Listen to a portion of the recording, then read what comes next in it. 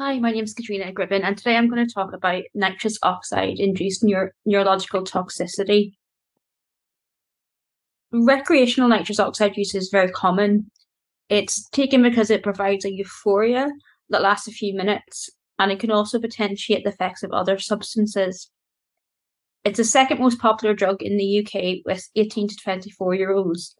It's very cheap and easily available. And while the sale of nitrous oxide for recreational use has been illegal since 2016, because it has other uses, for example, in whipped cream, it's still widely available. It goes by a number of other names, most notably NOS, laughing gas, whippets, and chargers. In terms of neurological toxicity, patients will present with numbness and weakness, and this is due to either myelopathy or myeloneuronopathy, and the neurological damage seems to be dose dependent. And this is what a cartridge of nitrous oxide looks at in the image on the right. So how does nitrous oxide cause toxicity to the nervous system?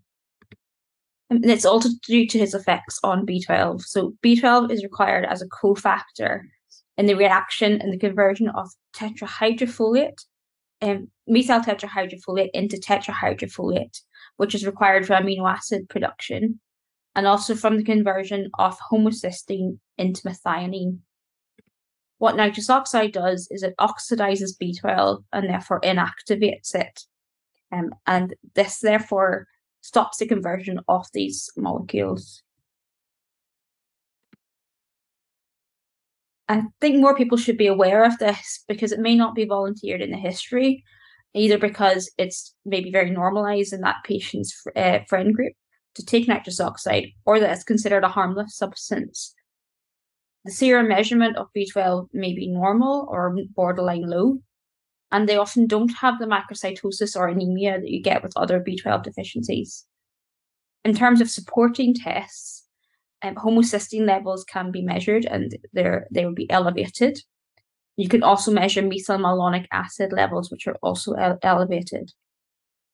Clinical biochemistry departments are very helpful in interpreting these tests and advising on further investigations. For management, stopping the intake of nitrous oxide is the most important, and also the administration of intramuscular hydroxycobalamin replacement 1 milligram every day until the neurological symptoms are static. The prognosis is variable, but it does appear to be better if this is treated early. Thank you.